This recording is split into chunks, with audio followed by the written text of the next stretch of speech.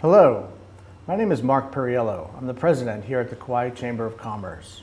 Thank you for joining us for our one-on-one candidate interview with Bernard Carvalho. Hello. Aloha. Yeah, welcome. Oh, Mark, thank you so much, man. Yeah, we're glad to have you here today. Bernard is running for County Council here on Kauaʻi. And before we get started, I would like to thank our sponsors. First and foremost, the Hawaii Lodging and Tourism Association Kauaʻi chapter, the Kauaʻi Federal Credit Union, the Kauaʻi Filipino Chamber of Commerce, the Kauaʻi Island Utility Cooperative, Kekaha Ag Association, Lahui Business Association, and last but certainly not least, Hoike Kauaʻi Community Television for donating their services and time for making these interviews possible. Thank you, Hoike. So with that, if you don't mind, we'll hop right into some questions. Sure. All right. The first question is the softball. Please tell us about yourself and why you are running for re-election to County Council. Yes. Well, aloha. My name is Bernard Carvalho, Jr. I have been in government for many years, 17 years as a civil servant, 6 years as department head, 10 years as mayor. So I bring to the table, background of government experience. And then, of course, my first 2-year term as council member and enjoying it as a council member. And I just feel like I can bring back, some of the experience and the knowledge to the table as a council member. And just serve the people of Kauaʻi and Niihau in this level. And I look forward to reaching out and connecting and sharing my experience with all of you. So I hope that you folks will be able to understand my concept and what I believe in, and look forward to your support coming up in December for our county council, one of the 7 county council members. And I look forward to serving the people of Kauaʻi. Nice. Thank you. So let's hop into some issues. Okay. So what is your vision for a thriving agricultural sector on Kauaʻi, especially one that is capable of feeding our community, and how can the county council support that vision? Agriculture is such an important part of who we are, our island. Born and raised here, from the sugarcane to the pineapple fields and all that, and in my government experience. And I know we've had a lot of issues, but to answer the question and moving forward, I think we need to continue to reach out into our community, connect with our farmers, provide whatever resources that they need to continue doing what they're doing, whether they're growing, whether it's livestock. I know we have a current bill on the floor right now looking at just in general agricultural land, and working on that. But just to put one example, I think for the community, our agricultural park in Kilauea, that 75 acres was dedicated specifically as an agricultural park. And it tied in within each community. I look forward to having that same kind of example throughout the island. And this is one example to help support not only the community part, of course the school, it tied into teaching our kids about agriculture as well, and growing from the field to the school, from the field to the table example. So the agricultural park thinking is at that level.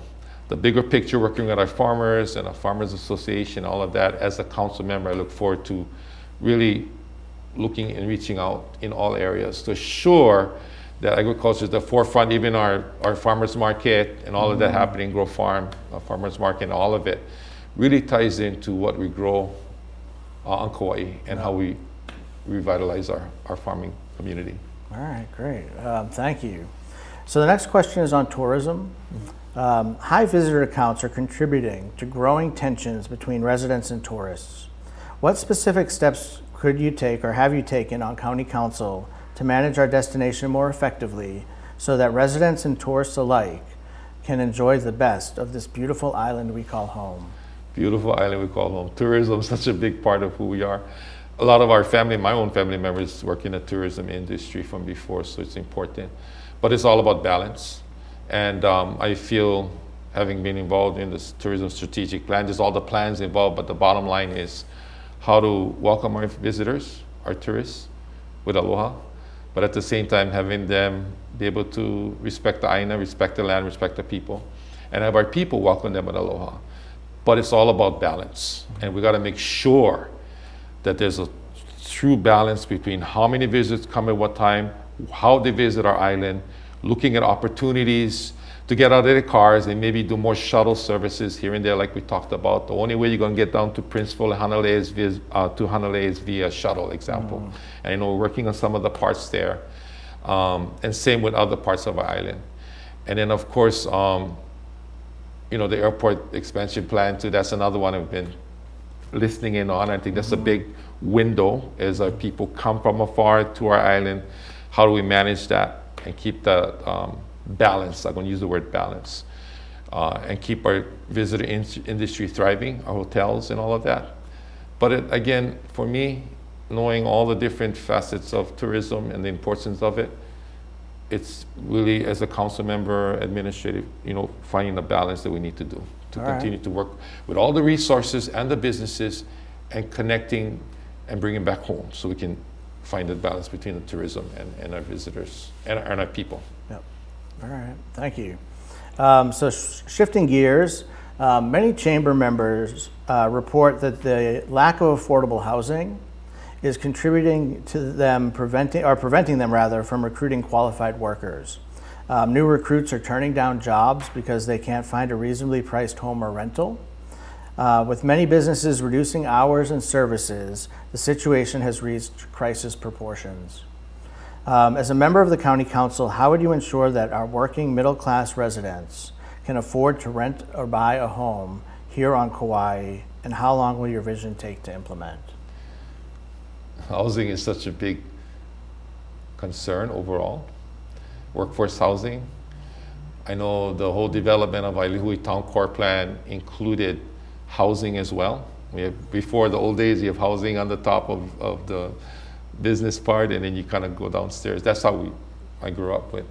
So the whole town core development, the grant we got here for Tiger Grant, walkable, bikeable communities, which included this whole thinking, and continue to support housing in general. I mean, with the projects that I've been involved in, from Kolopua out in Princeville to Kaniko'o senior housing right here in Lihui, to Kauaʻi in Koloa, I mean, having the understanding of what it takes to reach out, connect federal, state, county, bring the information back home, but connect with the people. And so specifically for the workforce housing part, I mean, it would be beautiful to have it done within the town core. I know it's talking about it, but getting it done, that's the next step. But believe me, I understand totally the need for housing in general at all levels. And I've had that experience to reach out and connect from the federal, state, I said that earlier, but more about the people part.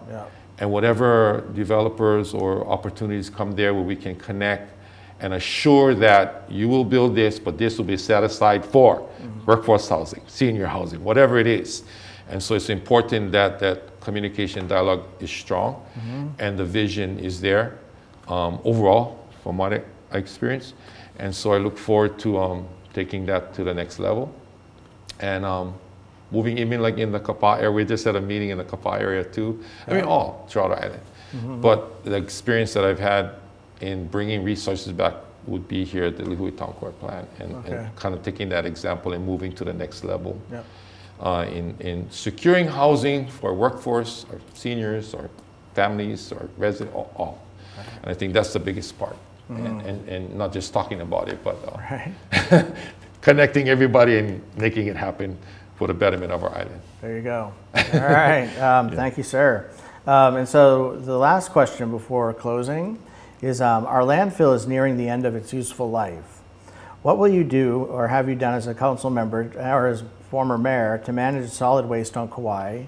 Please include your views on recycling, landfill site, source reduction, and other strategies.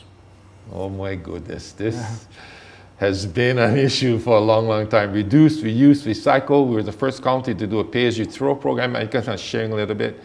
And I know we went through a lengthy process of citing a new landfill location, which was part of a previous study that was done. So we just went via the list, connected back to the community.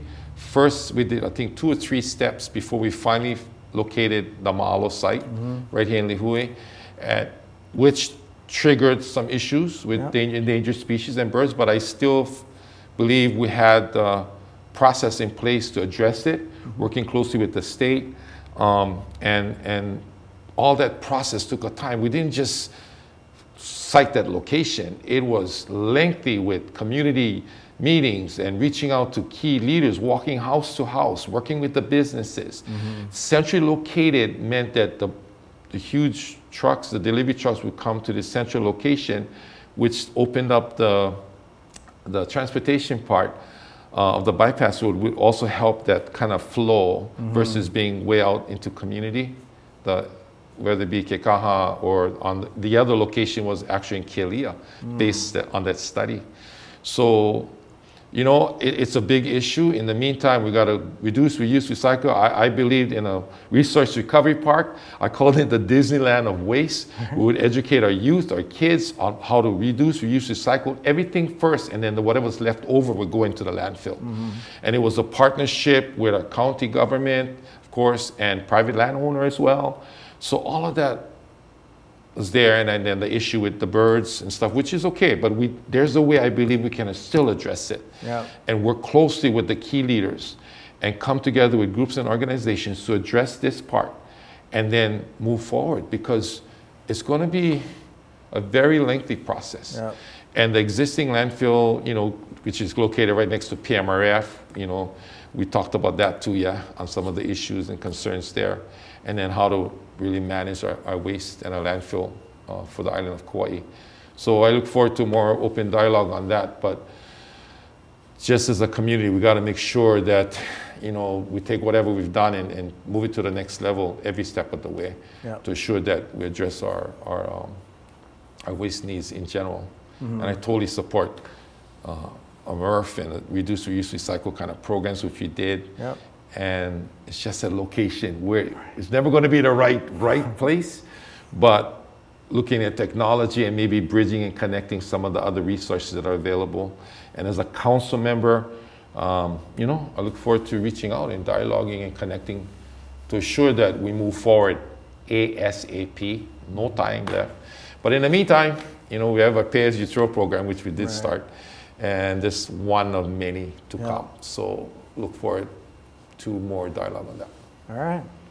Thank you again. So the last question is, please close by sharing what differentiates you from the other 13 candidates in the county council race this election year. Well, again, you know, I have a wealth of understanding and knowledge, like I shared earlier, in different levels in government. And it's not that, and I come to the table with that knowledge, but also come to the table wanting to listen and learn too, and bring that connection. And I look forward to listening, connecting, bridging all the information so we can make better decisions for the people that we serve on this beautiful island of Kauaʻi. So again, with my background and my understanding of what it takes to get to different ways and securing resources and funding in different ways and working with our administration, we got to work together no matter what.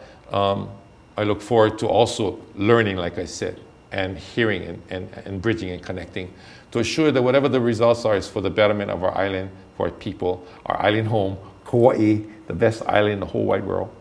And so again, in closing, my name, Bernard Carvalho. I'm seeking re-election as your county, one of the 7 county council members. And believe me, I'll work hard and understand that I understand what it takes to move things to the next level. It may not be as quick as everybody wants, but at least we have the resources, understanding, and go. And so with that, mahalo for the opportunity to share my mana'o with you, the people of Kauaʻi, ni hao, and look forward to one of your votes. So mahalo and aloha. And Mark, mahalo for your commitment and the chamber and all the work that you folks do as well. And I mahalo. Well, thank you, sir. Thank you, Bernard, for joining us today for this one-on-one interview.